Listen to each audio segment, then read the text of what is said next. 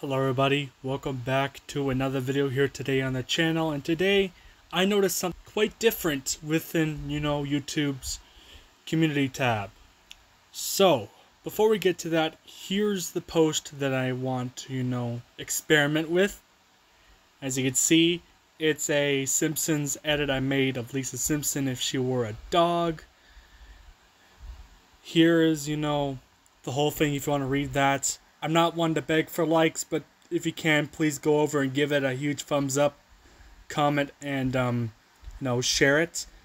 I'm not trying to plug myself here. Sorry about that, but I'm really proud of how it turned out. But that's not the point of this video. So as you go down to the bottom, you know how you usually share on YouTube? There's a thing called right here. I just pressed on it. So when you go here, you now have copy link, quick share, and repost on YouTube. So it's basically kind of like Twitter in a way, or other social media platforms. Repost, you know how you can do that on Twitter. If you like something, you can repost it or retweet it. I'm not calling it repost because that'll be like X. That's what the name is now of Twitter, which I just don't find right. It's always been Twitter, it's always been retweets.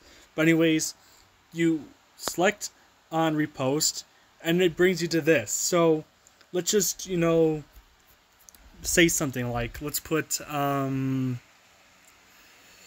E, and now to share somebody's post by reposting it, it's now this.